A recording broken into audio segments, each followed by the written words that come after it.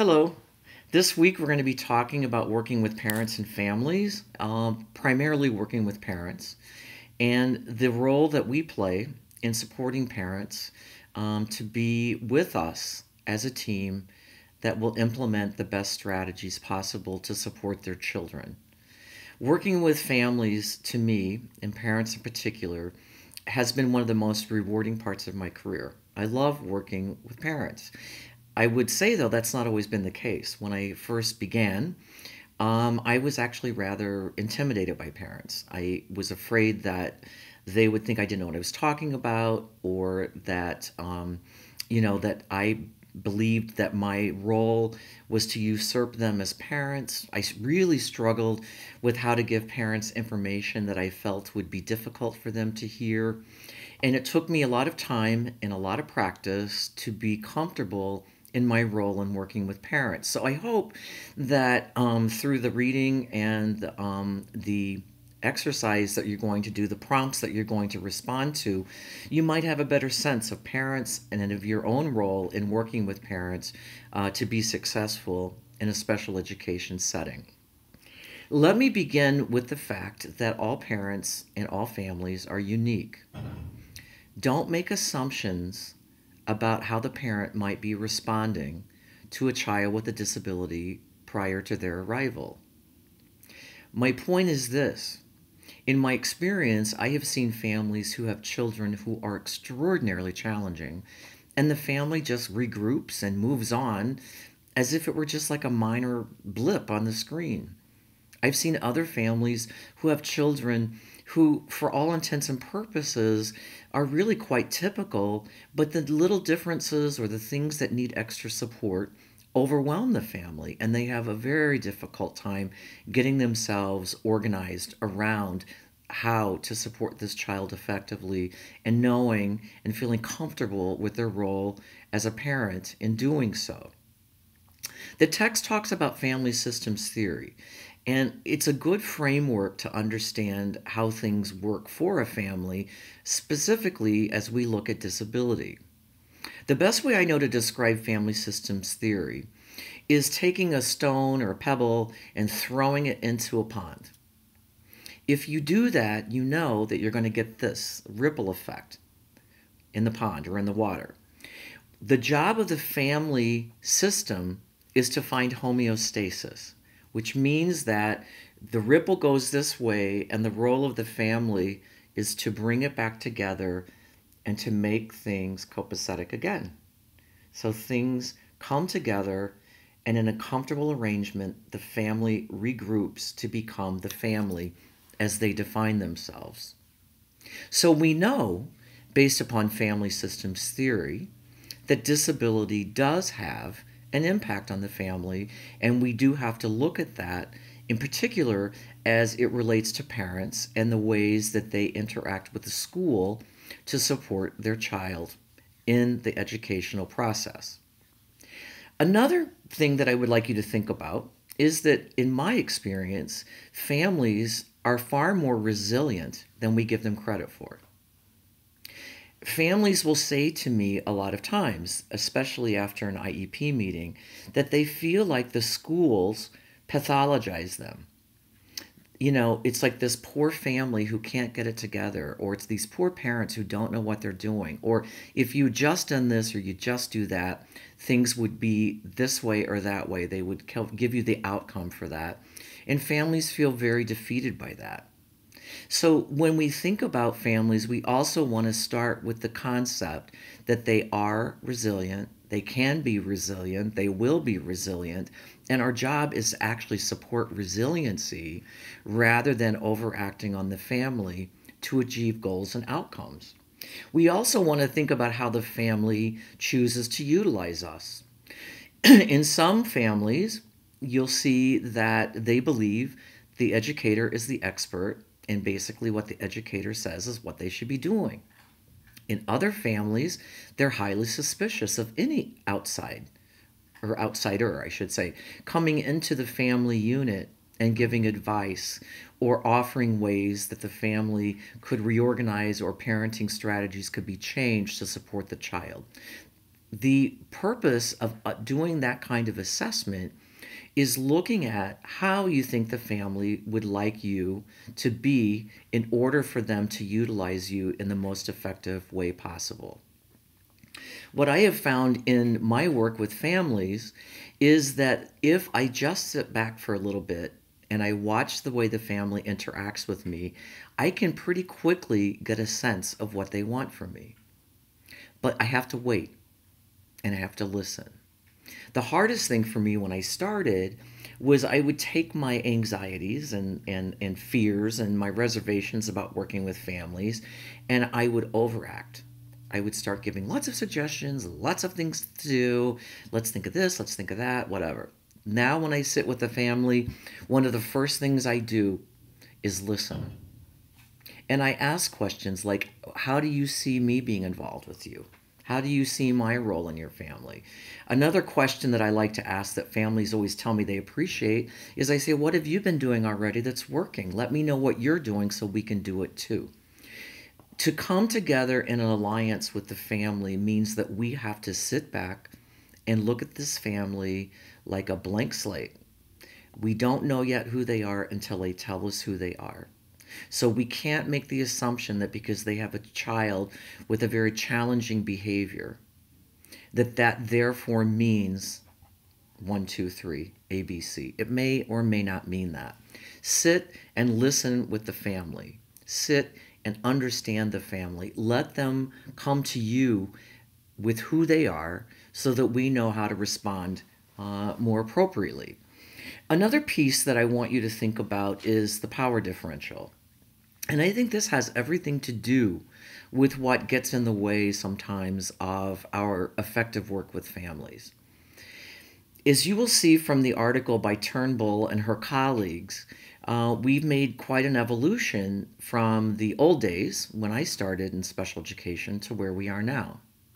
In the old days, we were supposed to be the experts and give the family the information, and they were supposed to be delighted that they had us in their lives because we were going to tell them what to do. We've moved all the way now to something called collective empowerment, in which we work with parents to create the synergy around goal development, realizing the hopes and dreams of the family for their child, and the ways that we as educators can join with them to make them able to realize the things that they want for their child and for their child's participation in the school setting. That is somewhat hard to do because we come from a notion that we need to act upon families rather than act with families. And it's a really difficult, to me, it's a difficult kind of paradigm shift because I've always been the one who was supposed to be in charge. That's how I was trained, seriously, back in the day. It took me a while to feel comfortable giving up my power, and I hate to admit that because I don't think I thought of it as power, but it took me a while to give up my power to the families. I give all my power to the families now. I'm not kidding. I don't mean that I don't have a job to do. I don't mean that I don't draw boundaries or set limits. I don't mean that I am afraid to give my opinion about something. But what I mean is this: it's your child, it's your son or daughter, it's their future, it's your future, it's not mine. And so, therefore, I really just sit back and let the families have the power. I don't mean this in a manipulative way, and I hope it doesn't sound that way. But what I have found is that when I let families have the power, gosh, that might even sound bad, let them. When I back down and let families take the lead, let's put it that way, right? But that is a shift in the power differential as we think about it between professionals and families. When I let them do that, I find that they generally give me far more power after that kind of interaction than I would have ever had before. Now, by power, I don't mean it in a negative sense of power. I mean it in the sense that they give me a lot of leeway to make decisions, to try things out, to give them feedback that might be difficult. They make far more space for that when I allow them to be in the driver's seat and I don't try to take that over as my own, because it is not my place. It is the place of the family. In my work in schools, that idea about the power differential has been really a big one. How do we get the family to sign the IEP? Or why are they arguing with us about this? Or didn't we tell them that? It becomes a adversarial stance. And if you go back to the idea that the power is not ours, never was ours to begin with, you free up a lot of energy to be able to work with families in a better way. And that's been my experience, and one that I really value. Because now, when families come to me, no matter how they come, I'm able to start with them as a blank slate, let them illustrate for me or demonstrate for me how they view things for themselves as a family and how they want me to be involved or not involved. It's an important trait for us to pay attention to, that our own need for power in a relationship is often exacerbated by by crisis, or by the kinds of interactions that become negative, or the pressures of the administration, whatever. It tends to promote our need for power and control. The more you give that up with families, the more they'll give it right back to you. And I can tell you that based upon my experience. It happens every time. One of the things that I placed in the reading, it's actually just a simple overview of the work of Ellen Galinsky, is about the stages of parenting. And until I read her work, I never thought of image making as being a stage of parenting, but it is. Before parents have a child, even before they're pregnant, they're thinking about who their child will be, what their child will be like, what kind of parents they will become. And all of that dreaming and all of those images that are being created are things that sustain the family in moving forward and having a child. By the way, we all do it. I'm not a parent, but I have many times dreamt about the kind of child I would have had, or children I would have had, what kind of father I would be. I do those things quite often, and most of us do, because we can really relate to the idea of bringing someone into the world and how that would impact both us and how we might impact that child. So parents go through quite a lot of image making.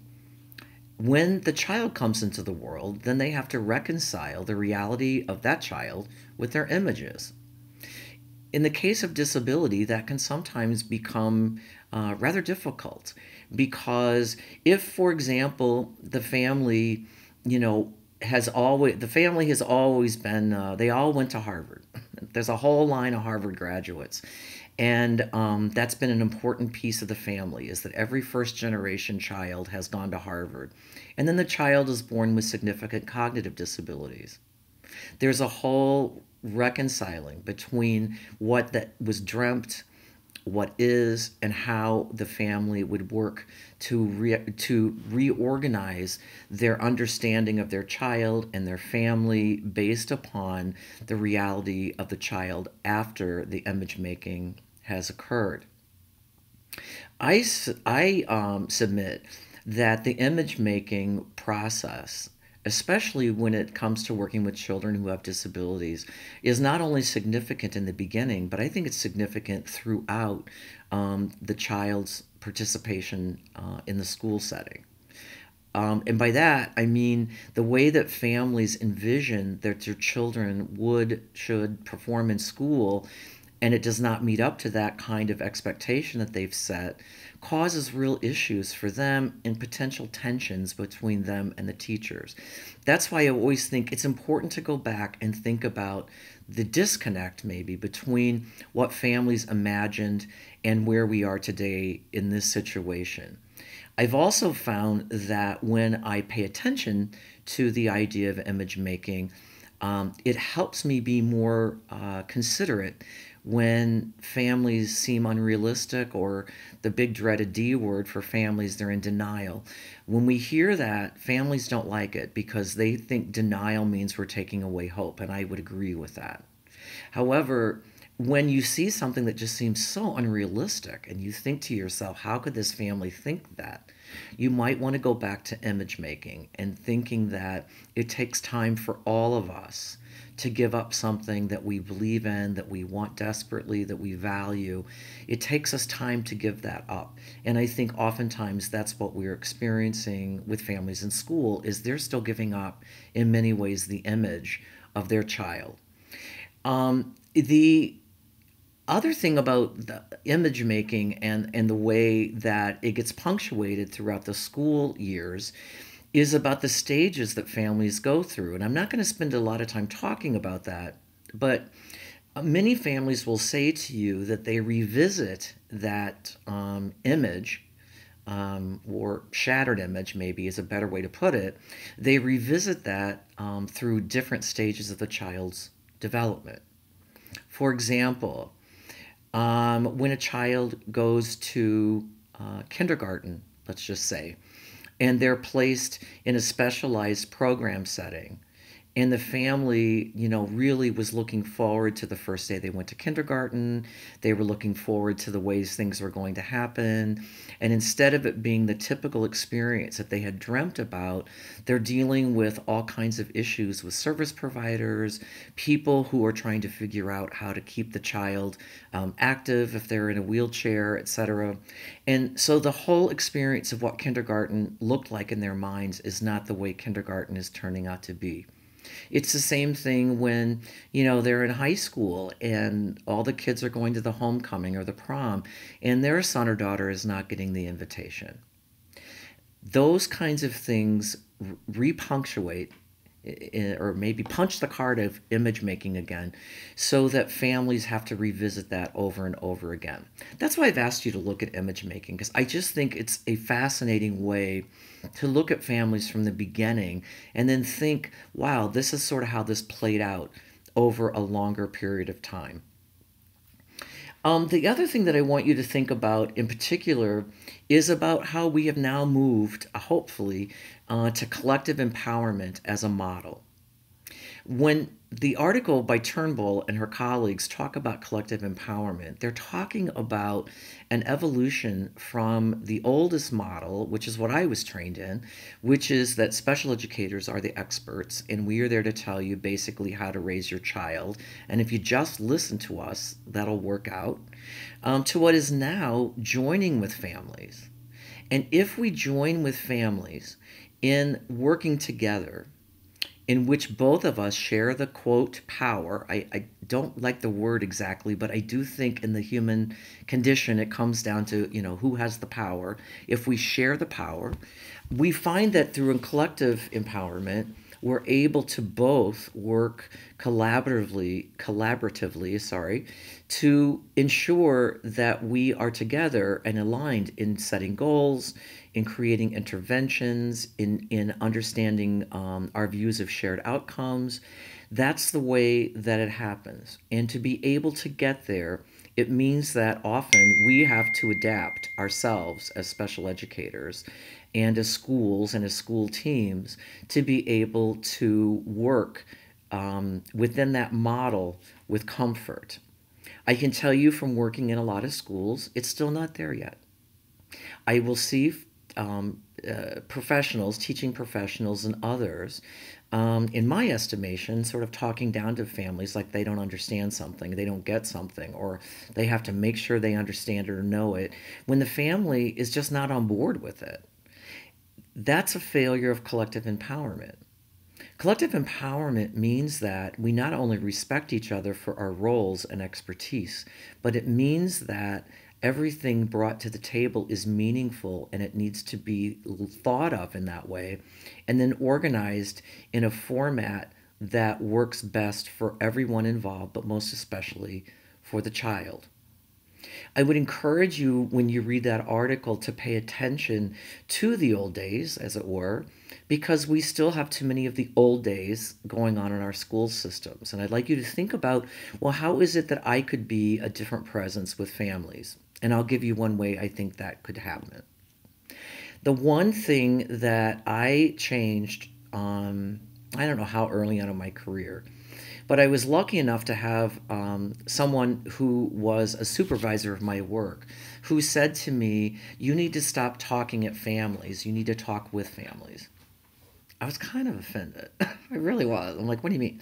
She said, "Well, you need to start talking with them." She goes, "You're just kind of, you talk at them like, well, here's another thing, and here's another thing, and here's another thing."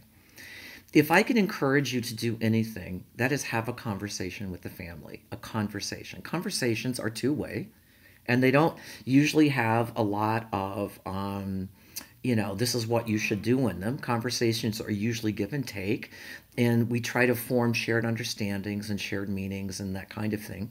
And that's what I've learned to do with families is have a conversation. If you start looking at your work with families as an ongoing conversation, you will be so much better off. I literally, and I don't mean this boastfully, but I literally had a mother that I talked with who, after our first meeting, she said to me, "This was so nice to meet with you." And she goes, "You're the first social worker." I was horrible to hear this. "You're the first social worker who hasn't talked down to me. You talked with me." And that's kind of when I knew I'd gotten there. I was like, really? Oh, okay, cool. But it took quite a while because it's just something about, well, I'm supposed to know something and I'm supposed to tell something and I'm supposed to give you this information. There's something in us that makes us want to do that. So to sit back, be quiet, listen, reflect with the parent, you're going to find that the alignment that you're seeking or searching for will come to you so much more quickly.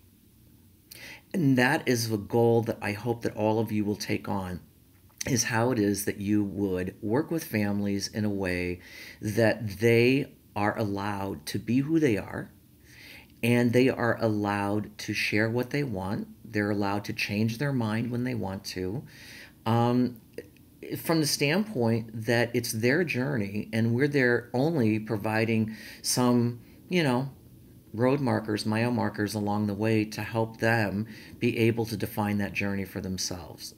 When families are able to do that for themselves, when parents are able to do that from themselves, they feel far more confident and far more capable of working with their children themselves, or with their child with a disability themselves, but also they feel far more competent at becoming interdependent with the school team, which is really what we want. We want them to utilize us when they need, and we want them to be able to go on their own and be effective without us around. And what's really the ultimate goal is we hope that they can move even from interdependent to independent in terms of supporting their son or daughter with a disability.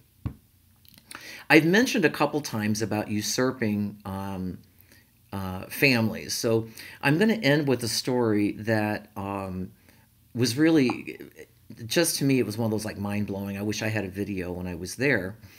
But you read in the chapter about IFSPs, the individual family service plans, and I'm sorry the chapter didn't go into more detail, and I can't recall honestly if there's more in the text about the IFSP, but those plans are for children from birth to three. And it's like the IEP, but for that young population. And one of the things that makes it different is that you begin the IFSP process by asking about the hopes and dreams of the family for their child, which I think is lovely, by the way. It's like the image making stage. What are your hopes and what are your dreams? Well, to make a long story short, I had gone to see a family and they were pretty angry. We had dumped them in the system by accident. Something got lost and we didn't get to them for like 3 months after their child was born, and we should have been there a lot earlier. So I always felt like, I already felt like, I was in the doghouse before I got there. Anyway, I started with the hopes and dreams. The family seemed a little, not into me or anything else. I just say that because they weren't real happy. And we get to the hopes and dreams. And I said to the father, what are your hopes and dreams for your son? And he said, I would like him to be a quarterback for Notre Dame. Okay, so I said, okay. And I got ready to write down that he, would be a quarterback for Notre Dame.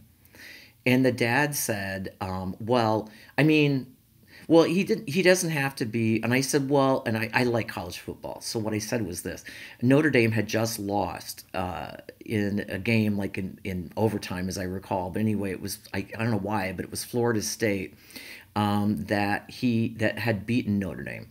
And I'd seen the game. So I said, well, here's the problem with your goal. I go, he'll probably be an idiot and play for Florida State. And the dad just started laughing because you watch college football. I'm like, yeah. And I'm like, man, that was terrible. We kind of laughed about it. I said, so going back to the hopes and dreams, I said, so you want your son to be a quarterback? And he said to me, and it was so profound. I know. Oh, I didn't mention their son was born with Down syndrome. He said, I know that my son is not going to be a quarterback for Notre Dame. And he said, but that's for me to decide and not you. Don't you ever tell me what my son can or cannot do, what he will or won't do. That's for me to decide and not you. It was very profound. I took it out because he told me to. But when he put it in there, I realized it was a test. It was to see if I was going to be the typical, well, I think that's kind of an inappropriate goal. You've heard that. Or if I was going to listen to him as a father and I was going to listen to what his hopes and dreams were. Once I understood what his hopes and dreams were, it also helped me understand image making. I was able to look at that and go, wow, this is a really broken image. There's a guy who really probably wanted his son to throw the football around with and hoped he went and played, hopefully good enough to get into college football. And here's a child with gross motor deficits, fine motor deficits, will have no ability to come close to what his dreams were for his son in that area.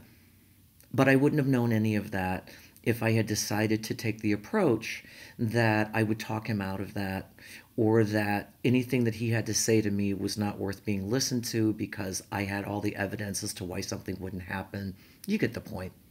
What I'm saying is, if you engage in conversations with families and you allow that to unfold and you allow the kinds of conversations to come forward that help the family become comfortable with you, it will happen because you have let yourself be open to hearing everything about them while suspending judgment and while holding back on giving any kind of feedback that you feel might be important, but at that time is not important for them. So you hold on to that and you wait until they're ready for it.